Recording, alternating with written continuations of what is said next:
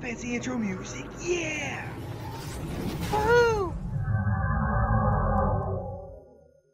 Welcome to my video, I don't know what I'm doing, but welcome to the Eve Echoes University 101, where today we're going to take a look at this bad boy, the Dramiel. Oh, isn't she lovely? Oh, isn't she wonderful? And talk about how I fit it up for multiple PvP loadouts. Now, of course, some of you are going to recognize the kill markings on here that I've only got 25 and be like, ha, this noob. Yeah, well, anybody that leads alliances out there knows you spend more time dealing with in-game and Discord but I do love taking her out for PvP. Also, shout out to Kill Still Kogan, who's always taking my kills. That's wonderful. But I did get this really juicy one last night with the group. That was cool. That's on my kill log. But let's talk about the Dramiel. What makes it so effective, why it's so good, and at this point it's actually becoming one of the more reasonably priced PvP ships in terms of faction ships. You know, a lot of people are now moving on to the Cinnaball, and of course we've seen succubuses, and there are a lot of ships out there. With me doing so much stuff around angel systems, that's where we get the parts. It's a little bit easier for me to get this, but price has gone down. I mean, at one point we were seeing just the Dramiel itself like just the ship going for $600-700 million. Now that has been cut in half. You're able to get, you know, decently fitted Dramies for way cheaper, and it's still a very effective PvP ship. But as more resources come available and everything, prices drop on the ships. So let's talk about what makes mine and what I like about it. Also, why are Minmatar stations so dark? Like, it's so dark here. Turn some lights on, people. Anyway, let's go to our fittings menu. So I've got it currently, as you see it loaded out here. This is loaded out with a group fitting in mind. So let me get my head out the way so you can see the bottom. So watch this cool thing. Transition. Oh man, I love it when he does that. It's so cool. Now, first thing people go, why is your Dramiel only doing 190 DPS? Obviously, skills come into account here. I'm one of those people that I have too many things split between small cannons and medium cannons because I do two different ship types. So I'm not 5.55 or anything in my smalls.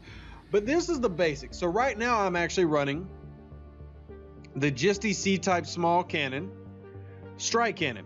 Now, why am I not running autos? So I actually would, in this situation, flip this and show you right here what I would be doing. I've actually got it mixed here. So let me flip it back to what it should be.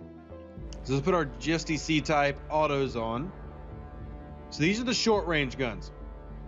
So this is the loadout that I usually use for close range, and for me, PvP that is in a group setting. So what I'll do is, you see I've got my warp disruptors. Now I'm running 3 interrupteds, which is 2 power each with an optimal range of 26 kilometers. I'm also running a little gyro stabilizer, just a basic one, just for a little bit of DPS boost. You activate that, I'm doing well over 300 DPS. I have a micro warp drive using the Scout small micro warp drive, that 500% boost. And then I've got the oh crap button, which is my damage control. Now, real quick, I'll show you the rigs. Yes, you're all going to talk crap about me because I've still got Mark 1s on there. I just haven't upgraded them. You do need to do Mark 2s. Mark 2s is what you should be using. And what I have is a cannon collision accelerator, which is a 12.5 bonus. Obviously, the Mark 2 is better. But the reason I've started with these is they're simply cheaper. You see 2.7 million a pop right now in Jita. Had to fly to Jita today. It was a pain. And then I've also got another one, and then finally I've got this one, which is a metastasis adjuster for the power grid.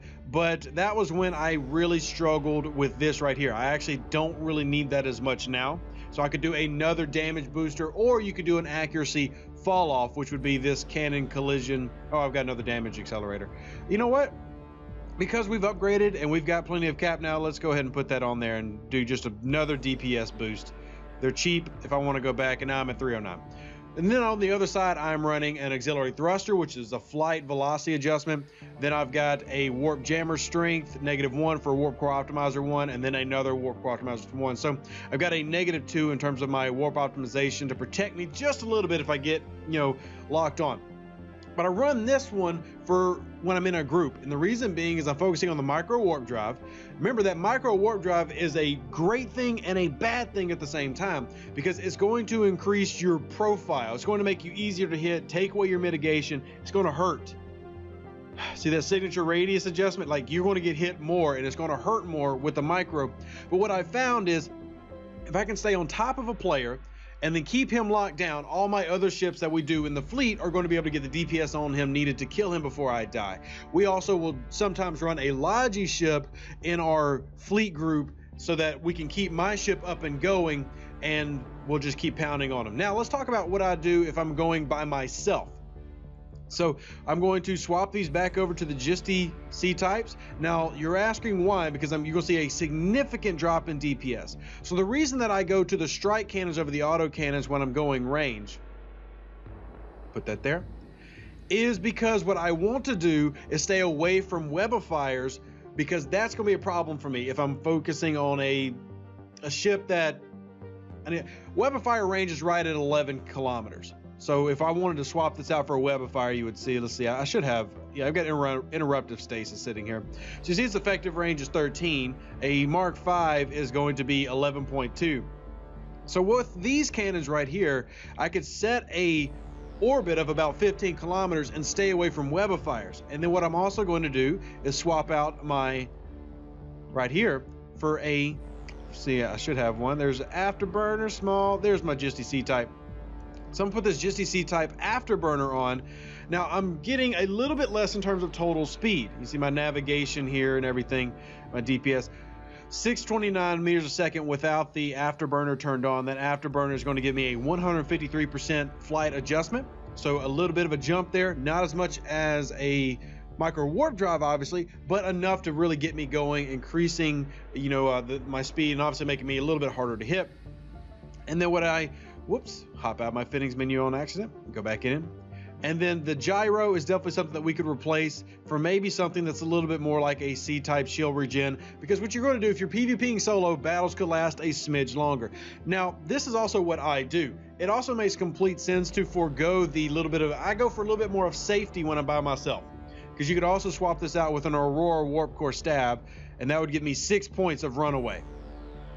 So yeah, I should have one here. Where are they at? So here's my Aurora Warp Core. So if I put this on there and then I activate it, I would have 6 points of warp nullification to get out in a solo, which gives me plenty of get out speed, combined with my, I always leave the oh crap button on here, always, because it really does help when you activate it. Remember that 800% bonus. So on mine, when I'm running solo PvP, I go for a little bit of stay away from webifiers so that I can just orbit the heck out of a cruiser or a battle cruiser and take them down.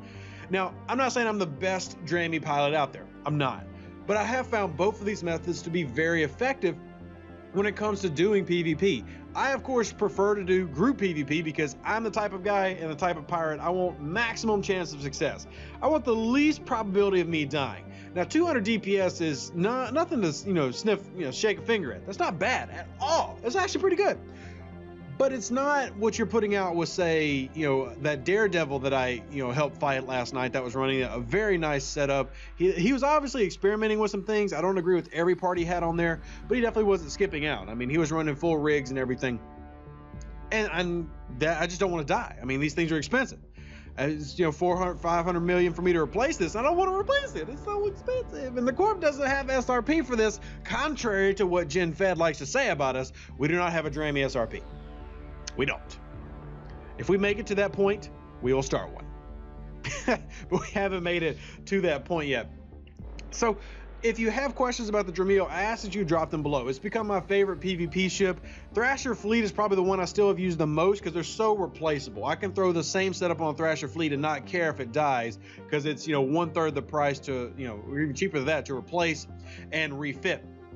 But I will say that this gives you a lot of fun. The speed that you have. Also keep in mind that the warp speed that you have. You're going to go at 8 AUs, 7.5 AUs traveling through systems, which if you're in nullsec allows you to jump from one gate to the next gate. If you're chasing a player, it beat them to the next gate and then try to lock them as they get to the next gate. So there's a lot of advantages to flying in this very quick, very fast Angel frigate that can put out some serious DPS. Some real serious DPS. I'm going to swap it on back into my close range because I'm going to go out with the group and we're going to go have some fun, do some PvP.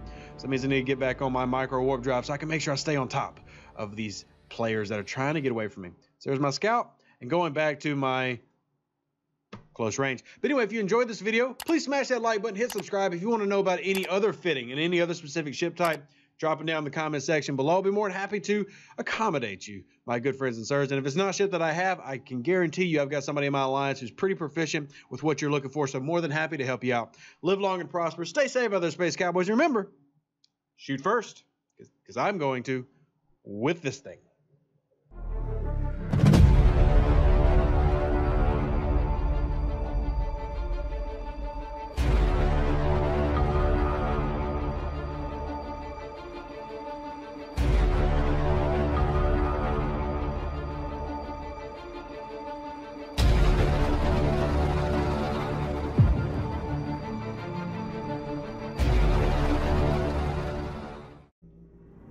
Fancy intro music, yeah!